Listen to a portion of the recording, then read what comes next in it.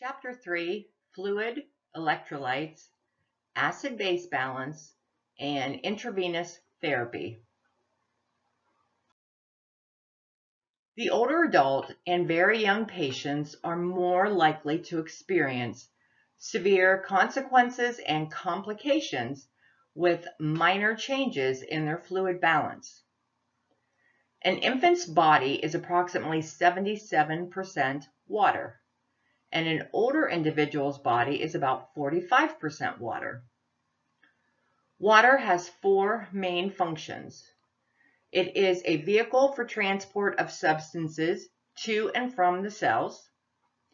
Water aids heat regulation by providing perspiration, which evaporates and cools the body. Water assists in the maintenance of hydrogen balance in the body. And water serves as a medium for the enzymatic action of digestion. Osmoreceptors in the hypothalamus sense the internal environment and promote the intake of fluid, which is the thirst mechanism, when needed. Baroreceptors in the carotid sinus and the aortic arch will detect pressure changes that indicate an increase or a decrease in blood volume and stimulate the sympathetic or the parasympathetic nervous system to return the pressure to normal. Antidiuretic hormone, or ADH, is released by the posterior pituitary and controls how much fluid leaves the body in the urine, and it also causes reabsorption of water from the kidney tubules. Aldosterone and atrial natriumic peptide, ANP, will regulate the reabsorption of water and the sodium ions from the kidney tubules. The brain natriuretic peptide, or B-type natriuretic peptide, and the atrial natriuretic peptide will promote water loss and sodium ion loss from the kidney tubules and cause vasodilation. When the solution on one side of the membrane is more concentrated than the solution on the other side of the membrane, the particles in the more concentrated solution will travel through the membrane to the less concentrated side in an attempt to equalize the concentration of the two solutions. Osmosis is when there are differences in concentration of fluids in the various compartments. Osmotic pressure, which is what holds the fluid in the vascular space, will move water from the area of lesser concentration of solutes to the area of greater concentration until the solutions in the compartments are of equal concentration. The process takes place via a semipermeable membrane. This is a membrane that allows some substances to pass through, but prevents the passage of other substances. Fluid moves between the interstitial and intracellular compartments and between the interstitial and intravascular compartments by osmosis. Filtration is the movement of water and solutes through a semipermeable membrane. This is a result of a pushing force on one side of the membrane. Filtration occurs in the kidney, where waste substances and excess water are eliminated. Active transport requires cellular energy. This can move molecules into cells regardless of their electrical charge or the concentrations already present in the cell. Active transport may move substances from an area of lower concentration to an area of higher concentration. The energy source for the process is adenosine triphosphate, or ATP. Amino acids, glucose, iron, hydrogen, sodium, potassium, and calcium are moved through the cell membrane by active transport. Any serious ill patient is at risk for a fluid and electrolyte imbalance. When thinking about sodium imbalances, it is important to remember that water follows sodium in the body through osmosis. The sodium concentration causes an osmotic pull, and the water will go to where the sodium concentration is the highest. When a fluid deficit occurs, water moves from the cells into the interstitial and intravascular spaces. This movement of water out of the cell causes dehydration of the cells.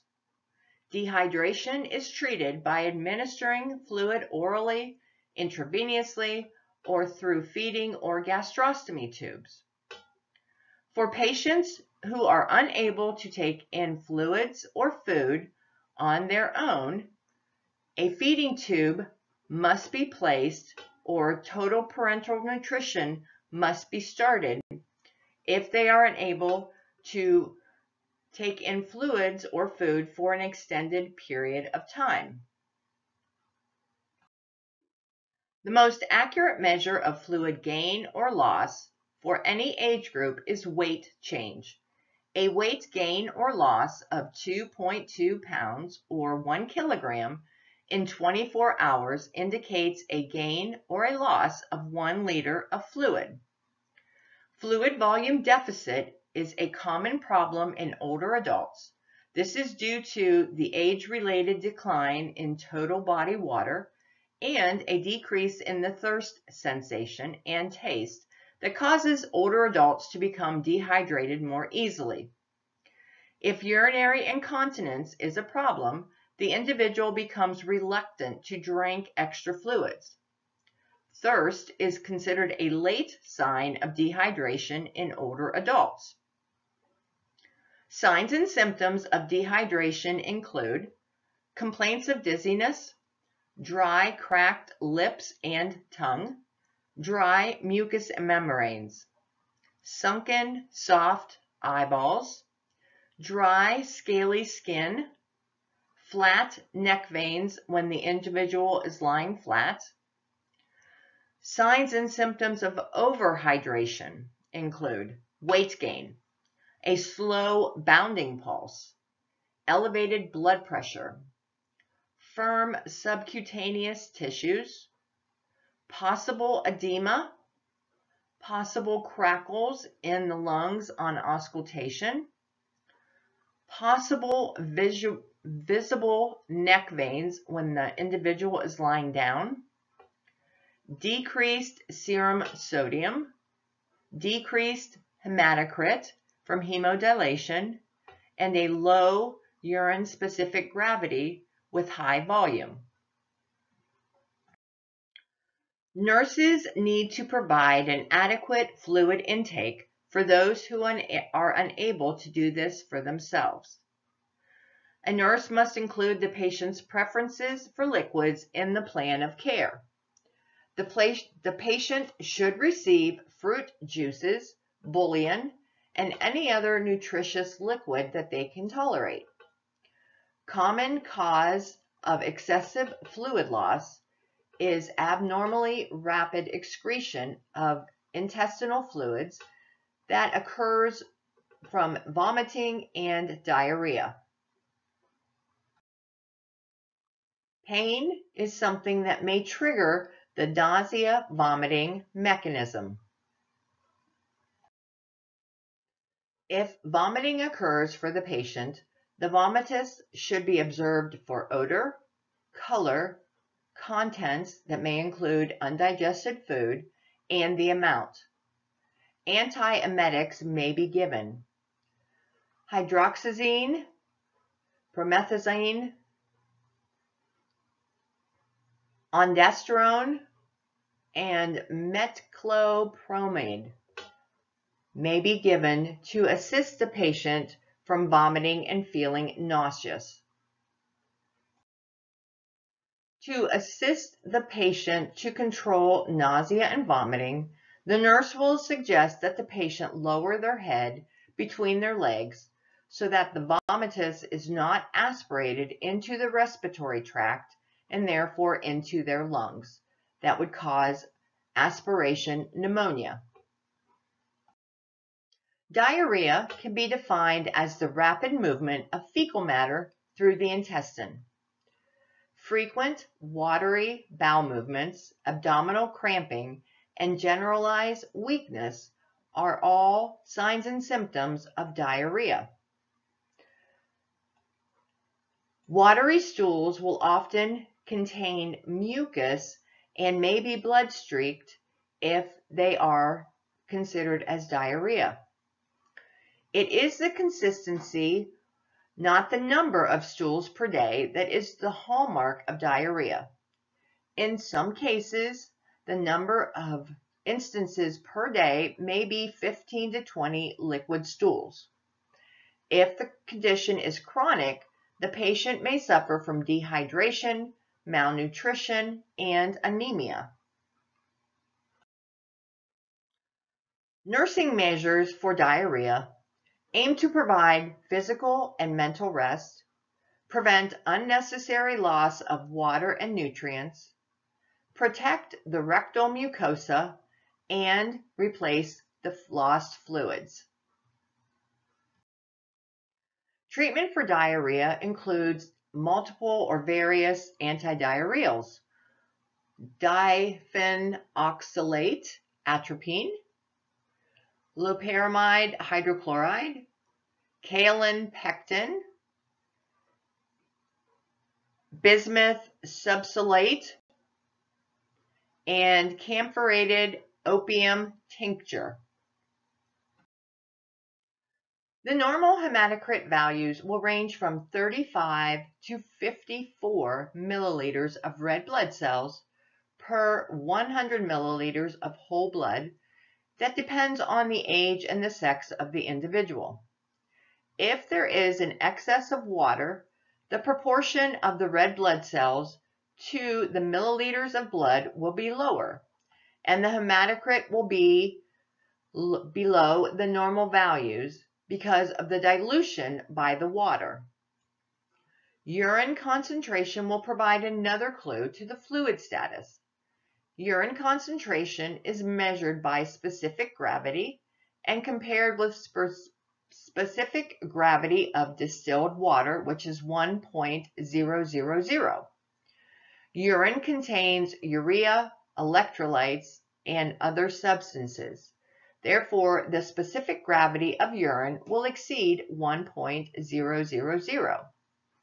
The average range of urine specific gravity is 1.010 to 1.025. Some molecules, when placed in solution, will undergo a separation of their atoms into electrically charged ions.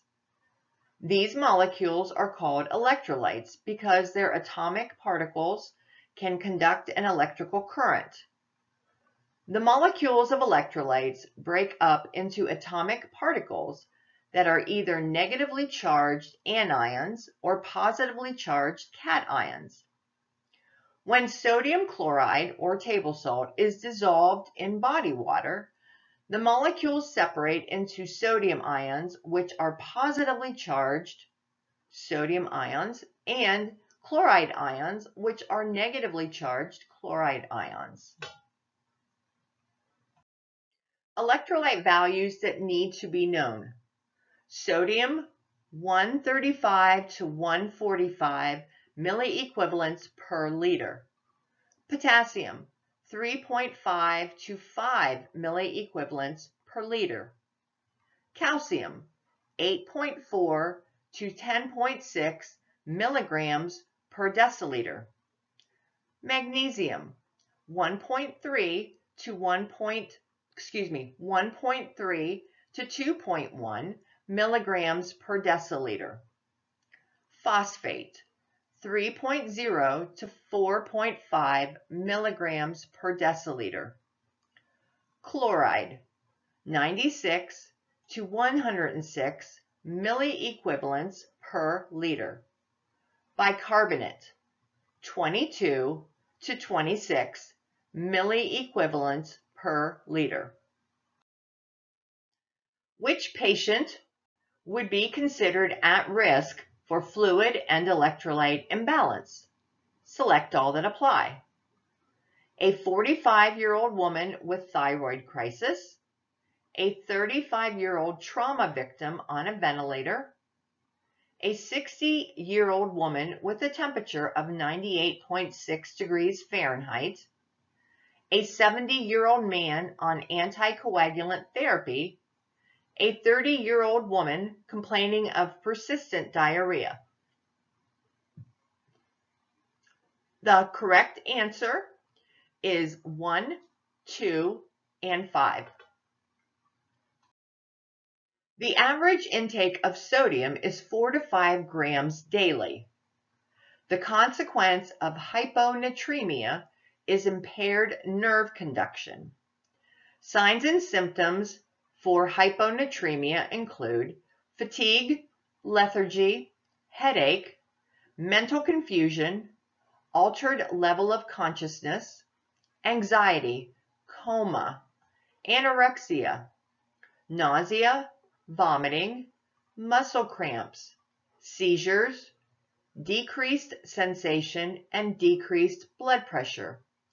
Risk factors for hyponatremia include inadequate sodium intake. Think about patients on low sodium diets. Excessive intake or retention of water. Think about patients with kidney failure and heart failure. Loss of bile because it is rich in sodium as a result of fistulas, draining, or gastrointestinal surgery, nausea and vomiting, or suction. Loss of sodium through burn wounds, and the administration of IV fluids that do not contain electrolytes. Signs and symptoms of hypernatremia include dry mucous membranes, taut skin turgor, intense thirst, flushed skin, oliguria, may have an elevated temperature, weakness, lethargy, irritability, twitching, seizures, coma, intracranial bleeding, or low-grade fever. Hypernatremia will cause an osmotic shift of the fluid from the cells to the interstitial spaces. This will cause a cellular depletion and an interruption of normal cell process. The sodium intake will be restricted for patients that have hypernatremia. Risk factors for hypernatremia will include a high sodium diet with inadequate water intake, thinking about a comatose patient, a mentally confused patient, or a debilitated patient. Excessive sweating, diarrhea, failure of the kidneys to reabsorb water from the urine, and administration of a high-protein, hyperosmotic tube feeding and osmotic diuretics. Hypokalemia. Signs and symptoms will include abdominal pain, paralytic ileus, gaseous distension of the intestines, cardiac dysrhythmias, muscle weakness, decreased reflexes, paralysis, urinary retention, increased urinary pH, lethargy, confusion, electrocardiogram changes. Severe hypokalemia is less than 2.5 milliequivalents per liter. This may cause cardiac arrest. Extra potassium must be given to help correct an imbalance. Adequate renal function must be present before IV potassium is administered. IV potassium must always be diluted before administration and it is never given as a push or a rapid undiluted injection. Risk factors for hypokalemia will include inadequate intake of potassium-rich foods, loss of potassium in the urine when kidneys do not reabsorb the potassium, loss of potassium from intestinal tract as a result of diarrhea or vomiting, drainage from fistulas, or overuse of gastric suctioning, and improper use of diuretics. Hyperkalemia. Signs and symptoms may include muscle weakness, fatigue, hypotension, nausea, paresthesias, paralysis, cardiac dysrhythmias, EKG changes. Hyperkalemia can cause life-threatening cardiac dysrhythmias. Risk factors for hyperkalemia can include kidney failure or a decreased kidney function, an intestinal obstruction that will prevent the elimination of potassium in feces, Addison's disease, digitalis toxicity, uncontrolled diabetes mellitus, insulin deficiency, crushing injuries or burns, an overuse of potassium-containing salt substitute or overuse of potassium-sparing diuretics. Hypocalcemia. This occurs when the calcium level drops below 8.4 milligrams per deciliter. Hypocalcemia results from disorders where there is a shift of calcium into the bone, the removal or injury of the parathyroid glands during a thyroidectomy causes parathyroid hormone deficiency and consequent hypocalcemia. Carpopedal spasm or Trousseau sign. Hyperactive reflexes, Chivet's sign, and tetany, which is a muscle spasm in the hand, may occur. Laryngospasm may also occur if the deficit is severe. To determine Trousseau's sign, place a blood pressure cuff on the arm of the patient and inflate the cuff above the systolic pressure and hold it for 3 minutes. If a spasm of the hand occurs, the reaction is positive and the patient has Trousseau's sign. For Chivet's sign, tap the facial nerve about an inch in front of the earlobe. A unilateral twitching of the face is a positive response for Chivet's sign. We also will test deep tendon reflexes. We will tap a partially stretched muscle tendon with a percussion hammer. The extent of the reflex is scored from a 0 to a 4+, with 0 representing no response, 2+ is a normal response, and 4+ is a hyperactive response. Hypocalcemia risk factors will include metastatic cancer, an inadequate dietary intake of calcium and vitamin D3, impaired absorption of calcium from the intestinal tract, as in diarrhea, sprue, overuse of laxatives and enemas that contain phosphates. The parathyroid gland helps to regulate the calcium and the phosphorus level. Hyposecretion of parathyroid hormone may result in hypocalcemia. Hypercalcemia risk factors. These will include an excess intake of calcium. Think about the patient taking antacids routinely. An excess intake of vitamin D3. A condition that causes movement of calcium out of the bone and into the extracellular fluid, like a bone tumor or multiple fractures. Tumors of the lung, stomach, kidney, and multiple myeloma, immobility, and also osteoporosis. Magnesium is vital in DNA and protein synthesis, as well as in many enzyme reactions. Magnesium imbalances are rare, but may be caused by a variety of factors.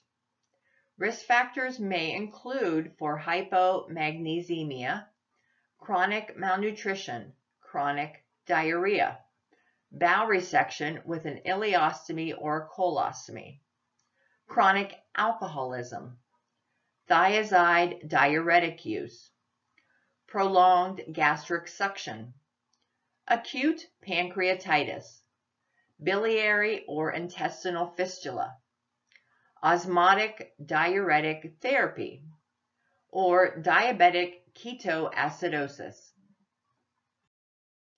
Hypermagnesemia. The risk factors for this is an overuse of antacid and cathartics that contain magnesium, an aspiration of seawater, think about a near drowning, and chronic kidney failure. Because of electroneutrality, imbalances of chloride, phosphate, and bicarbonate will accompany cation imbalances. Hypochloremia, which is a level less than 95 milliequivalents per liter, is also associated with hyponatremia. Hypochloremia can also occur with severe vomiting and may be seen as a compensatory decrease in acid-base disorders. Hyperkalemia, which is a level greater than 103 milliequivalents per liter, occurs with hypernatremia and a form of metabolic acidosis. Hypophosphatemia occurs when the level falls below 3.0 milligrams per deciliter. Hypophosphatemia may result from use of aluminum-containing antacids that bind phosphate, vitamin D deficiency, or hyperparathyroidism. Hyperphosphatemia, where the level is greater than 4.5 milligrams per deciliter, will commonly occur in renal failure. Hypophosphatemia.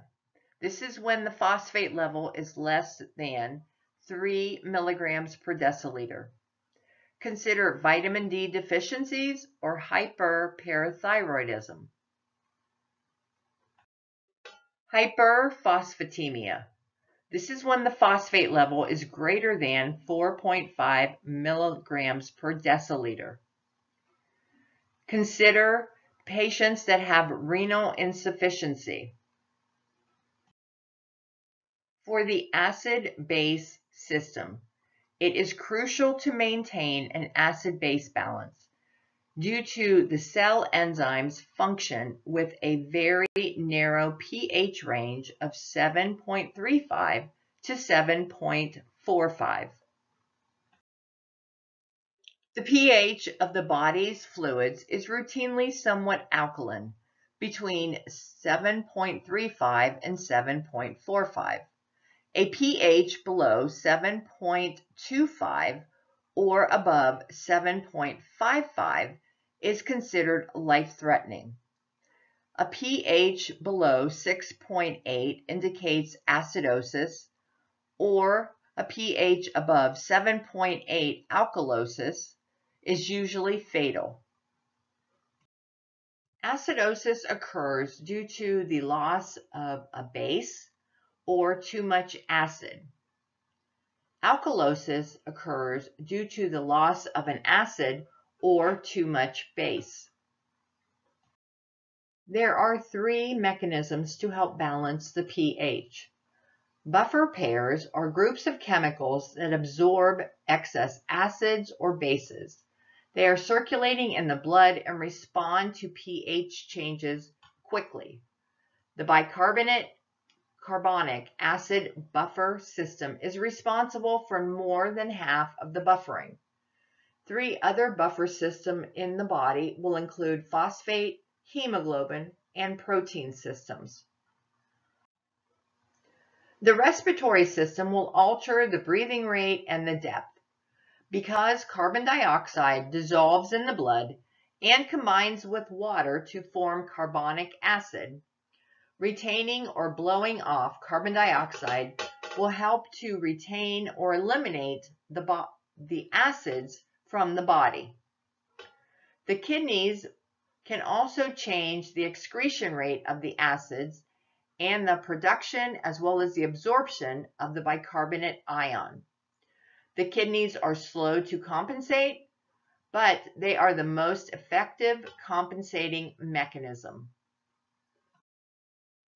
A buffer is considered a substance that increases the amount of acid or alkali in the solution to produce a unit change in the pH. The balance of the bicarbonate ions and the carbonic ions is controlled by the respiratory system and by the kidneys. The carbon dioxide produced by cell metabolism will diffuse into the blood. Carbon dioxide will react with water and form carbonic acid. Carbonic acid dissociates or separates to form hydrogen ions and bicarbonate ions as necessary. The process may be reversed in the lungs, freeing up carbon dioxide so that it can be expired along with water, and therefore it reduces the total acid in the body.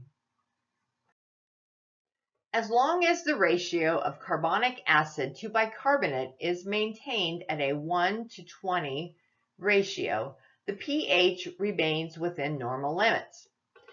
In a respiratory imbalance, the lungs will retain or blow off or excrete carbon dioxide. In hypoventilation, the lungs do not eliminate enough carbon dioxide, and the carbon dioxide will remain in the body, unite with water, and form carbonic acid. In hyperventilation, this is where there is too much carbon dioxide and that is blown off. The renal system or the kidneys are the principal organs of control in maintaining a normal pH during metabolic activities, because they may either reabsorb or excrete bicarbonate. If they eliminate too much bicarbonate, acidosis will develop. If they fail to eliminate enough bicarbonate and allow it to be reabsorbed in the bloodstream, then alkalosis will develop. The first thing that you need to look at when considering an acid-base balance is the pH. pH should routinely be between 7.35 and 7.45. The partial pressure of carbon dioxide should be 35 to 45, and bicarbonate should be between 22 to 26.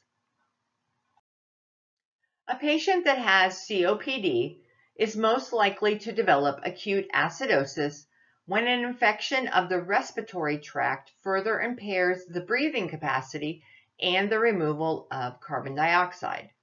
Signs and symptoms of respiratory acidosis will include complaints of increased difficulty in breathing, a history of respiratory obstruction, whether acute or chronic, dyspnea, weakness, dizziness, restlessness, sleepiness, and a mental change in mental alertness or mental status change. The treatment for respiratory acidosis is to establish or maintain the airway. The use of non-invasive positive pressure ventilation or the insertion of an endotracheal tube may be necessary. Oxygen administration may be needed, and the assistance of a mechanical ventilator may be required. Conservative treatment will include deep breathing exercises using an incentive spirometer, bronchodilators, and antibiotics if indicated. The nurse must take care to administer certain medications that depress the respiratory center. These medications will include narcotics, hypnotics, as well as tranquilizers. In diabetes mellitus, insulin insufficiency will lead to an excessive burning of fats, and the end product is fatty acids. When more energy than usual is expended, lactic acid builds up in the body as oxygenation of tissue falls. In kidney disease, there is a decreased excretion of acids and a decreased production of bicarbonate. The increased buildup of acids will cause metabolic acidosis. The symptoms of metabolic acidosis may include weakness, lethargy, headache, and confusion. If the acidosis is not relieved, these symptoms can progress to stupor, unconsciousness, coma, and death. The breath of a patient with diabetic ketoacidosis will have a fruity odor from the ketone antibodies. Think of juicy fruit. Vomiting and diarrhea may occur and aggravate the metabolic imbalance because of the loss of the fluids and electrolytes, which are essential to restoring the acid-base balance.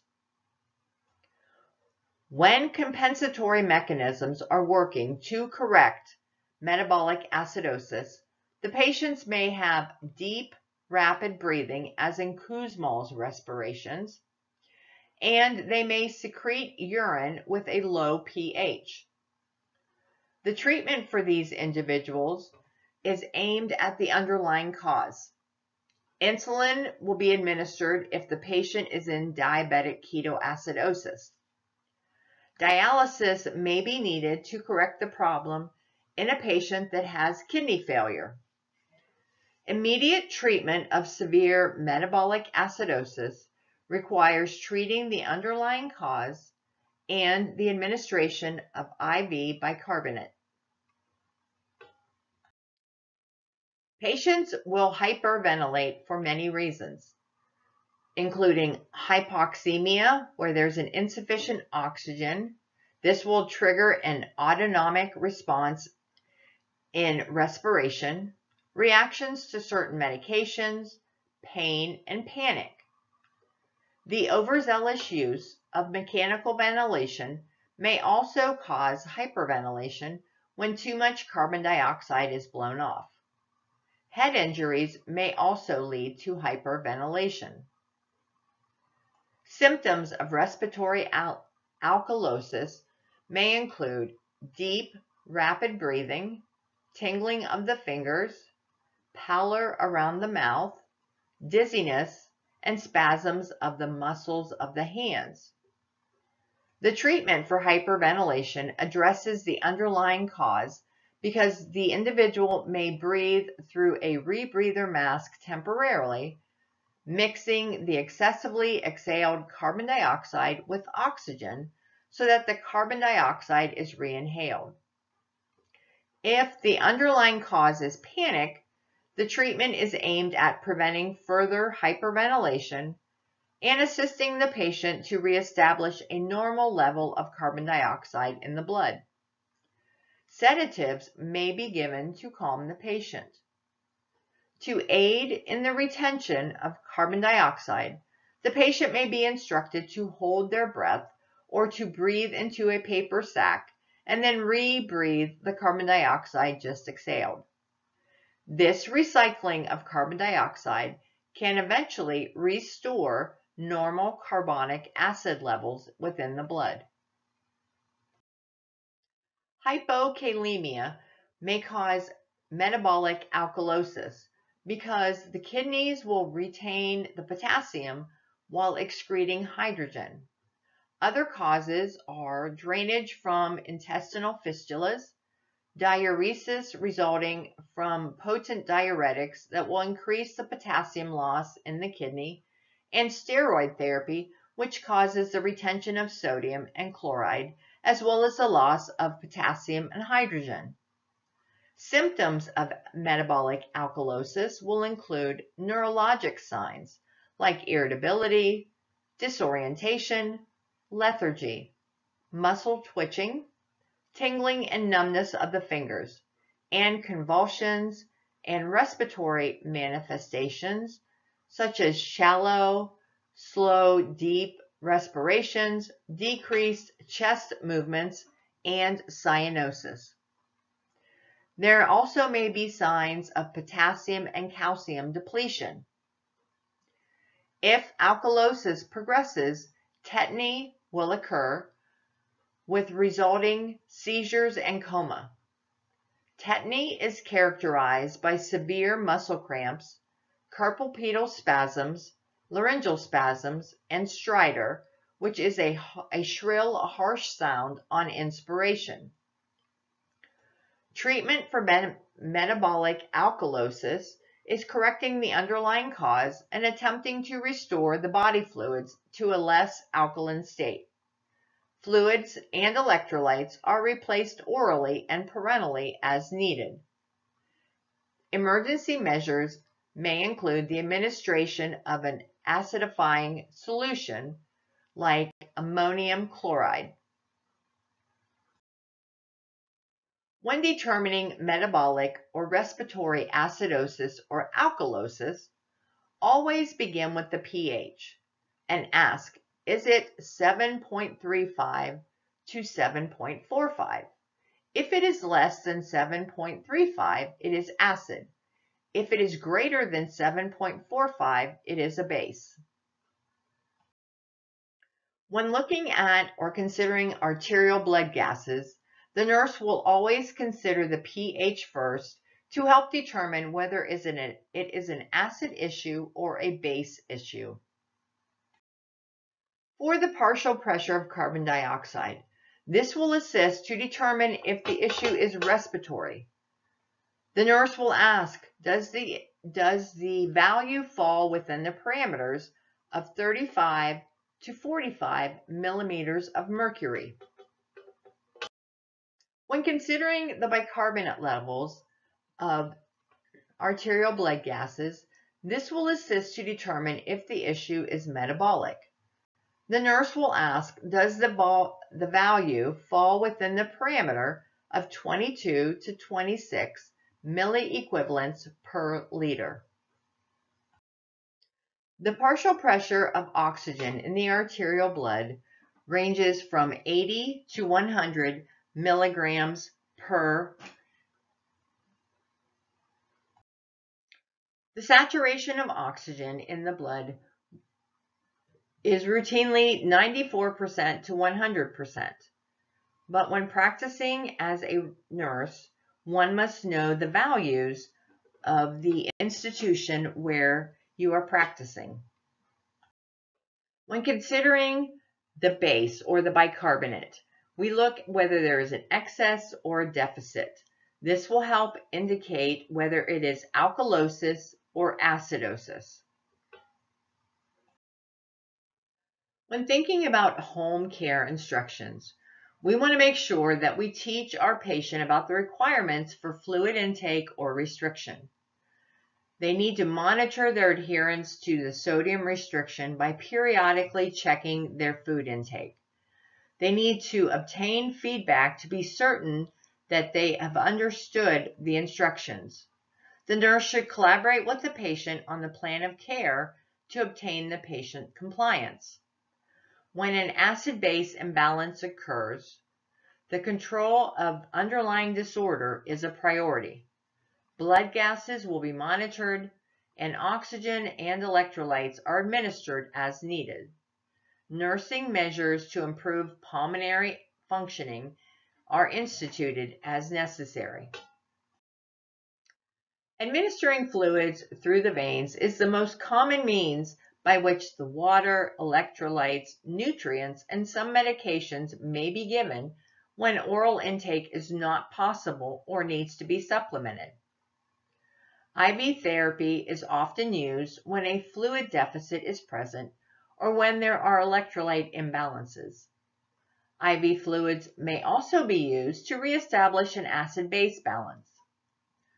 Medications are administered in an IV solution when rapid action is also required. Total parenteral nutrition is used for administering nutrients to patients that have gastrointestinal problems who cannot take in nutrients by mouth or any other means. There are different kinds of IV fluids. An isotonic fluid is a solution that has the same osmotic pressure as the intracellular fluids. The body cells can be bathed in an isotonic solution without a net flow of water across the cell membrane. Examples of an isotonic solution are 0.9% normal saline and lactated ringers. A hypotonic solution is a solution that has a lower osmotic pressure. It is less concentrated than that of the body fluids. Cells bathed in a hypotonic solution will swell as the water passes from the less concentrated solution across the cell membrane and into the cell. Sterile water is an example of hypotonic solution, and it is never added to an IV solution. An example of a hypotonic solution is 0.45% sodium chloride solution. Hypertonic is a solution that has a higher osmotic pressure than that of the body fluids. The cells bathed in a hypertonic solution will shrink as the water passes out of the cells and into the fluid surrounding it. Examples are 5% dextrose in 0.9% saline and 5% dextrose in 0.5% saline. Blood-related fluids given IV will include whole blood, packed red cells, platelets, and plasma. Whole blood is rarely given. Even with hemorrhage, blood components are routinely given for replacement. Packed cells may be administered to patients that have anemia or other blood disorders. Plasma is stored in the frozen state, so the order will be for fresh frozen plasma, or FFP. Plasma is given primarily to replace coagulation factors, but may also be used to increase the blood volume, as in shock, and to provide protein. Protein can also be supplemented by the use of albumin. The treatment of shock is plasma expanders that are administered to increase the volume of the plasma.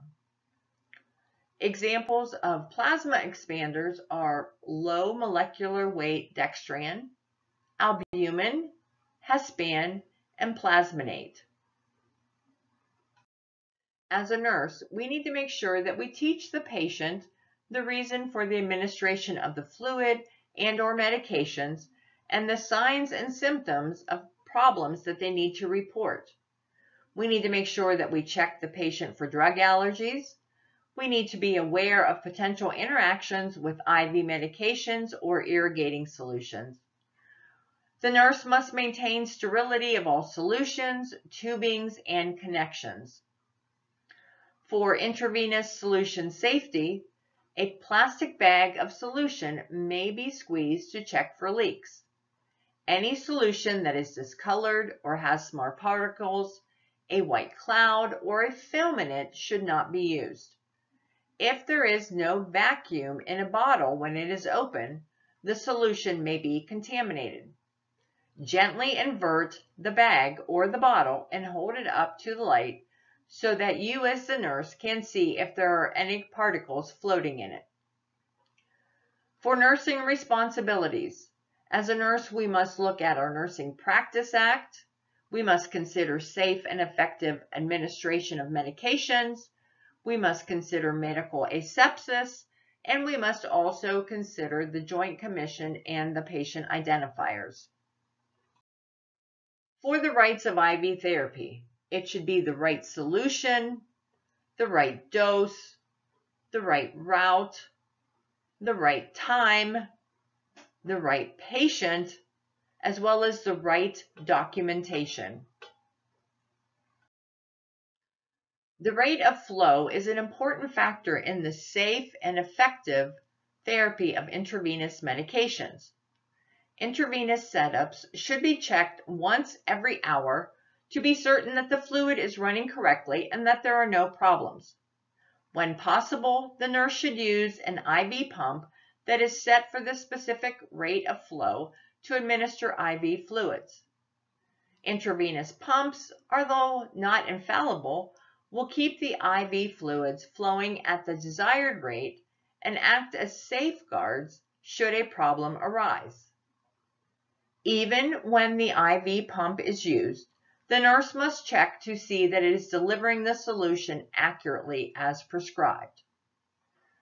There are various principles that will affect the flow rate for IVs not administered by a pump, and these are higher containers that are above the level of the patient's heart have faster flow rates. Fuller containers have faster flow rates. Viscous fluids, think about honey or syrup, these have slower flow rates. For an example, packed red blood cells will flow more slowly than 5% dextrose in water. The larger the needle diameter and the tubing, the flow will be faster. The higher the pressure within the vein, the slower the flow rate.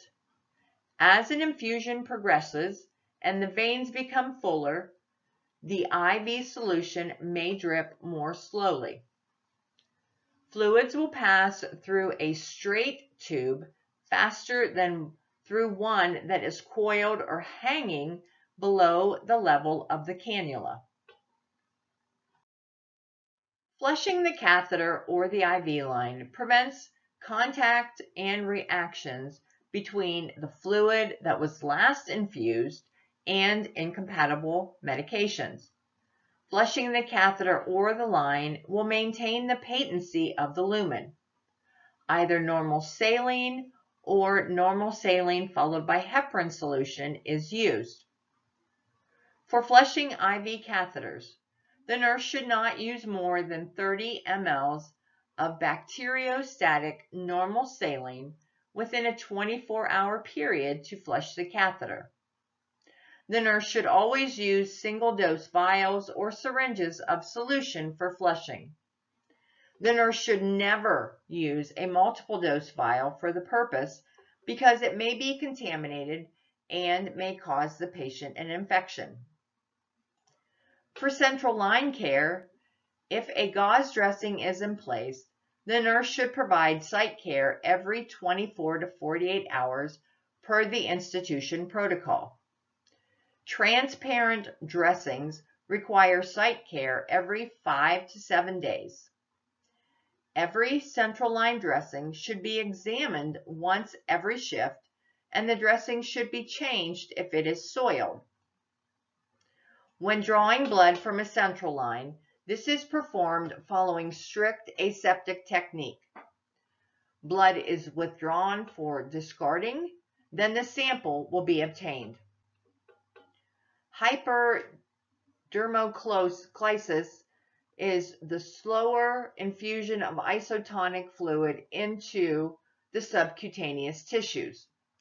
This may be used for small volumes of fluid. The front and the side of the thighs, the hips, the area above the clavicle, and the upper abdomen are usual sites for hypodermoclysis. A butterfly needle or a special sub-Q IV infusion device is used to provide access for the hypodermoclysis fluid. Various nursing diagnoses to consider for patients receiving an IV would be a fluid or an excess fluid volume, a risk for an imbalanced fluid volume, ineffective tissue perfusion, decreased cardiac output, impaired gas exchange, ineffective breathing pattern, or risk for injury related to IV fluid administration.